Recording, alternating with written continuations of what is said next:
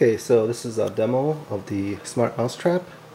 Here you can see the ramp that leads up to the trap itself.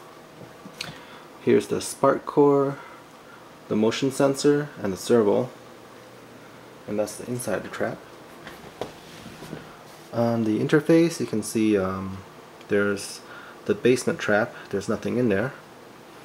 Now if I turn on vacation mode, that closes the trap. I will turn off vacation mode and that opens it back up. So vacation mode on, vacation mode off. Now let's see what happens if the mouse goes up the ramp and mouse in trap. So there we have the audio notification. You can see that the timestamp for the trap was 11:35 p.m. and you can see the little mouse icon right there for the mousetrap. And you also have a blinking red light on the unit itself to show you that there's a mouse in there.